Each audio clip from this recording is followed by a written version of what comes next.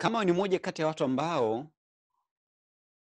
unapenda siku moja YouTube ni moja kati ya source of income kwa content ambayo utakuwa unazitengeneza, basi ni lazima utakuwa unajua kwamba ili YouTube waanze kulipa kwa content ambazo unazitengeneza na kuziweka katika mtandao wao, ni lazima cha kwanza uweze kufikisha subscribers 1000, lakini vile vile uwe umefikisha masaa 4000 ya watu kuweza kutazama content zao katika YouTube channel yako ndani ya miezi 12, kimaanisha kwamba ni mwaka mmoja. Sasa na mimi katika siku ya leo ningependa kushirikisha baadhi ya vitu ambavyo vimeweza kunisaidia kuweza kufikisha subscribers 1000, lakini vile vile masaa 4000 ya watu kuweza kutazama content zangu chini ya miezi 12 nikiwa na subscribers 2680. Sasa nitakushirikisha baadhi ya siri ambazo nimeweza kuzitumia, unaweza sema ni mbinu ambazo nimeweza kuzitumia kuweza kuhakikisha kwamba nafikisha subscribers 1000, views za masaa 4000 chini ya miezi 12. Sasa vitu hivyo ni vitu gani? Taenda kufundisha hapa in detail kidogo, lakini nadhani katika mentorship yetu ya mwezi wa kwanza mwaka 2020 tafundisha in detail kwa undani zaidi kwa yule mtu ambaye anapenda kuweza kuitumia YouTube kuwa kama mojawapo kati ya source of income katika maisha yake kwa vitu ambavyo atakuwa anafanya. Inawezekana ni wewe utakuwa ni mjasiriamali, inawezekana kama ni mfanya biashara, inawezekana tunataka uwe ni content creator katika YouTube. Tafundisha kwa undani zaidi, lakini kwa leo nitakufundisha baadhi ya vitu ambavyo na imani vitakusaidia vile vile kwa wewe ambaye unasikiliza katika siku ya leo.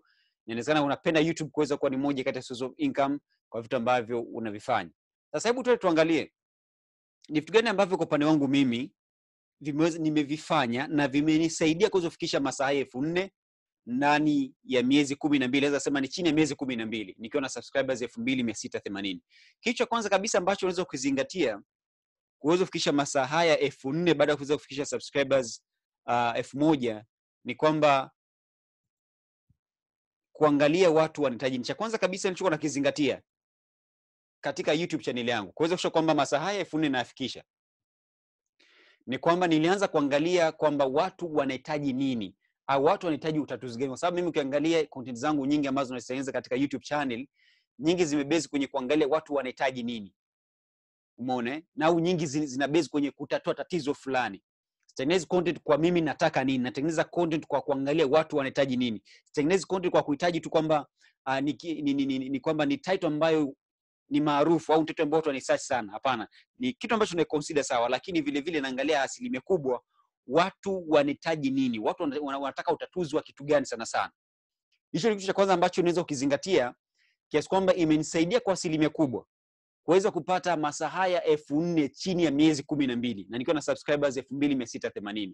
Kwa hata ambao unasikiza leo hii ni kama ni YouTuber au ni mtu anayetengeneza content kupitia kwenye YouTube, basi hakikisha kwamba zile content zako ambazo unazitengeneza ni content ambazo zina base kwenye kitu ambacho watu wanakihitaji, sio kitu ambacho unakihitaji wewe.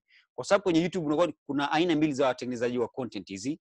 Kuna yule ambaye anatengeneza content kutaka kuonekana kwamba anajua, na kuna yule ambaye anatengeneza content kwa lengo la kuweza kufaidisha watu ambao watamfuatilia au kwa wale watu ambao mweza kuwalenga kupitia YouTube channel yake. Sasa jitahidi kuweza kuwa ni mtu ambaye unatengeneza content kwa kulenga wahitaji wako.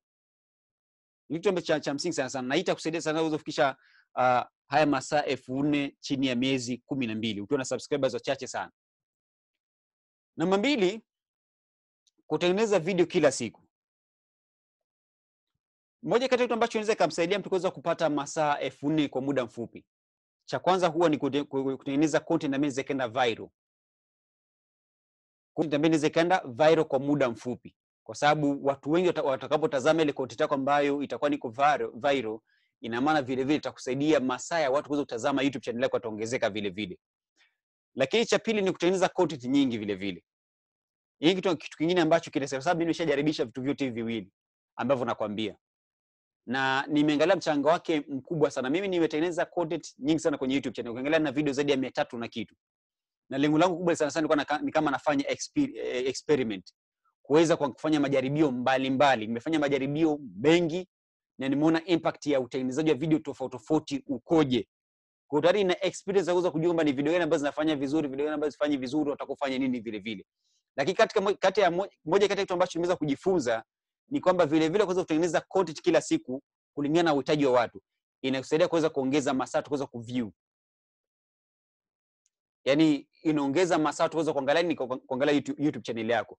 Kwa hiyo ina maana itakuweka katika uwepesi wa kuweza kufikisha yale masaa 4000 haraka zaidi chini hata miezi 12. Sasa kuna watu wengine ambao labda mtu anafikisha subscribers 4000 ndo anapata ile masaa 4000. Na yule mtu sana sana alichokuwa anakizembea ni kwamba labda content zake, kuna content ambayo kwa zendi viral, alikuwa zingati kwenye keywords. Lakini vile vile unaweza kukuta kwamba alikuwa atengeneza content kwa kusuasua. Kiasi kwamba kuna subscribers lakini walikuwa hawamfuatili kuangalia content zake sana, kwa sababu alikuwa anatengeneza, hakuwa consistent katika utengenezaji wake wa content. Kwa hiyo tutakuzingatia sana sana kutengeneza video kiwezekana ni kila siku, au kama ni kwa wiki mara 3 uzingatiwe mara 3 kwa wiki. Inakusaidia vile vile kuweza kuongeza muda kwa watu kuweza kuangalia content zako kwenye YouTube channel na kuweza kusogeza karibu kufikisha masaa 4000 chini ya miezi 12. Kitu cha ambacho mimi kwa upande wangu nilizo kuzingatia ni kuzingatia katika ubora. Kama nilivyo nakwambia mwanzoni kwamba mimi katika YouTube nimeweza kutengeneza content za aina tofauti tofauti. Nimetengeneza katika mfumo wa podcast, nimetengeneza katika mfumo wa video, nimetengeneza katika mfumo wa PowerPoint. Lakini katika moja kitu ambacho niliona impact yake kubwa katika YouTube kwa experience uliokuwa nayo. Sio kwamba labda uwe na video, sio labda uwe na kamera yenye mvuto kubwa sana. Kitu ambacho kimeleta impact sana kwa upande wangu ni kwamba content, uzito wa kile ambacho unakideliver kwa watu. Ukiangalia hata mimi mwenyewe kwenye YouTube channel yangu, moja kati ya content ambayo inafanya vizuri ni ya podcast, mfumo wa sauti tu. Na kitu gani ambacho kimesababisha labda kiweze kuwa na ubora namna hiyo nitaeleza kwa baadaye zaidi, lakini ukiangalia content ndani imeshiba. Kwa hiyo zingatia kwenye ubora. Kama ni video, zingatia kwenye ubora wa video. Kama ni kwenye PowerPoint presentation, kama kwenye presentation, zingatia presentation yako hiyo ya kuvutia. Iwe ni inamshawishi mtu kuweza kuendelea kuangalia kile ambacho unakideliver kwake. Namba 4, nilizingatia sana sana kuweza kushare katika mitandao mingine ya kijamii.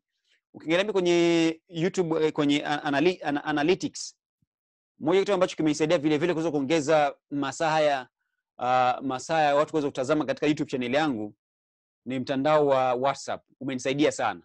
Ukiangalia mimi watu wengi sana ambao wameweza kusubscribe katika channel yangu, watu wengi ambao wana view katika channel yangu, wengi wanatoka katika WhatsApp. Waumini wengi nimewapata kupitia WhatsApp, na ndio maana niliandika kitabu cha WhatsApp yenye faida. Na hii ni moja kati ya ambacho kimenisaidia sana kwenye kushare content yangu kwenye mitandao ya kijamii. Inafuata na kwenye kuna LinkedIn, kuna Facebook vile vile nilikuwa na share. Vimenisaidia, hii mitandao imenisaidia sana sana kuweza kuongeza muda watu kuweza kutazama content zangu na mimi kuweza kufikisha masaa 4000 chini ya miezi 12. Kwa hiyo ukitengeneza content usishie tu kuacha kwenye YouTube. Sawa, keywords zinaweza kukusaidia, thumbnails zinaweza kukusaidia, title zinaweza kukusaidia, lakini jitahidi kushare kwenye mitandao yako ya kijamii kusudi uweze kurahisishia kufikisha yale masaa 4000 chini hata miezi 12 vile vile. Namba 5, mimi kitu ambacho nilikizingatia kutengeneza offer za kuvuta waumini zaidi. Mimi kiangalia kwenye YouTube channel yangu, kitu ambacho kimenisaidia vile vile kuweza kuongeza masaa tuweze kutazama content zangu, nilikuwa natengeneza offer. Kuna offer ambayo nilizitengeneza, mfano offer ya mtu kuweza kusubscribe na kubonyeza notification alafu utumie screenshot na kutumia kitabu bure. Hiyo offer moja hapo ambayo niliweka na imesaidia kuweza kuongeza waumini ambao kama watazamaji wazuri katika content ambazo nazitengeneza. Kwa hata unaweza kutumia mbinu hii katika YouTube channel kuweza kutengeneza waumini, unaweza kutengeneza offer na kuweza kuweka kigezo cha watu kuweza kupata offer ile, lakini utakuwa muongeza waumini na watu ambao watakuwa wanatazama nini, watakuwa wanatazama content zako, kiasi kwamba utakuwa unajua karibu kuweza kufikisha masaa 4000 hata chini ya miezi 12. Mimi kwa nafanya hivyo, nadhani ni mara 2 ofa zangu zilikuwepo.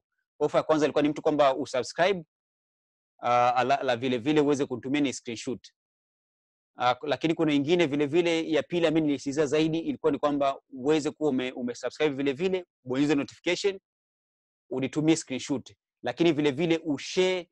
Kuna message ambayo niliandaa mtu aweze kushare katika magrupu yake matatu. Ya kwanza ilikuwa tu ni usubscribe na unitumie screenshot, lakini ya pili ilikuwa ni subscribe, bonyeza notification, alafu share ujumbe ambao nitakuwa nimekutumia kwenye magrupu yako matatu, alafu unitumie screenshot. Kwa hizo ni ofa moja ambazo zinasaidia kuweza kuongeza waumini, lakini vile vile hata masaa tuweze kutazama YouTube channel yangu inaweza kuongezeka. Kwa hivyo kitu ambacho ni cha msingi sana sana. Kitu kingine ambacho labda nadhani nitakuwa nimekisema kuweza kuongeza hapa, ambacho kinasaidia mtu kuweza kufanya kwamba ufikishe masaa 4000 chini hata miezi 12. Zingatia kwenye keywords. Zingatia kwenye thumbnails. Zingatia vile vile kwenye title yako. Ni somo mimi nalifundisha. Baada ya video kuna video nyingine nitaiandaa. Zingatia sana katika vitu hivyo, vitakusaidia kwenye kuongeza waumini, vitakusaidia vile vile kwa kusababisha kufikisha masaa 4000 chini hata miezi 12 kama vigezo vya YouTube vinavyosema. Kuzingatia sana katika haya. Mimi nadhani vitu hivi katika solo ni vitu ambavyo nimekumegea kidogo uweze kuelewa na mimi nilizingatia nini hasa kuweza kufikisha masaa haya 4000 chini ya miezi 12. Cha kwanza kabisa ni kwamba nilizingatia uweze kuangalia watu wanahitaji nini. Hasa mimi napenda sana kuweza kutatua matatizo. Kwa hiyo nilikuwa nakiangalia katika jamii yangu na matatizo gani. Naangalia katika ile matatizo nitengeneze content namna gani. Ndio kitu ambacho nilikuwa nakiangalia hicho. Namba 2, kutengeneza video kila siku. Mimi kwa siku nilikuwa natengeneza video chini ya video 2 mpaka 4 muda mwingine. Kwa siku unaweza kukutana na video 4, 2 au nikiwa labda nimebanwa sana ni video 1. Na ukiangalia hapa mwishoni kwa siku nilikuwa na video mpaka 4 mpaka 3 kwa siku per day. Kuna video ya saa 3, kuna video ya saa 8, kuna video ya labda ya saa 12. Siku hiyo siku ni maana nikiwa na video 3. Video 4 kuna ile saa 12, kuna saa 3, kuna saa 8 na saa 12. Kwa hizi nilikuwa nacheza katika muundo na kutengeneza content kuanzia 2 mpaka 4 mwishoni hapa, kuanzia mwezi wa 3 nilikuwa nafanya hivyo. Kwa hiyo imesaidia vile vile kuweza kunisukuma kwa wepesi kufikia masaa 4000 chini hata miezi 12. Kwa unaweza kufanya hilo vile. Namba 3 nakwambia kuzingatia katika ubora. Zingatia katika ubora. Ubora inawezekana katika content ambayo unaideliver kwa mtu. Lakini vile vile katika nini, katika zile thumbnails ambazo unazitumia ziweze kumattract mtu, ziwe ni bora vile vile. Namba 4, share katika mitandao ya kijamii. Share katika WhatsApp, Facebook, lakini vile kama ni LinkedIn na mitandao mingine ambayo unayo, share na watu. Kama ni kwenye Instagram, weka link kwenye Instagram, kwenye profile yako unasema unaweza kuweka link. Weka link ya YouTube channel yako. Watu waweze kuclick pale waweze kuingia vile vile. Namba 3, tengeneza offer za kuvutia waumini. Nimekuelekeza namna offer ambazo unaweza kuzitengeneza na mimi naweza kuzitumia vile vile, naweza kusaidia kuweza kuongeza waumini na wewe kusaidia kufikisha masaa 4000 chini hata miezi 12. Kwa hizi ni mmoja kati ya vitu ambavyo naweza kuvizingatia mimi, vitu vitano ambavyo naweza kuvizingatia, lakini kuna vingine vingi sana ambavyo naweza nikachimba zaidi na nitafundisha katika mentorship ya mwezi wa kwanza, hasa kwa wafanyabiashara wa ujasiriamali kusaidia katika biashara zao. Mimi nimeshia hapa kwa siku leo, na kama utakuwa na maswali yoyote acha comment yako, lakini vile vile napenda kusisitiza usahau kusubscribe, share na marafiki zako waweze kuungana na sisi kujifunza kila siku katika YouTube channel hii. Naomba kutakia wakati mwema na Mungu akubariki sana. Ciao.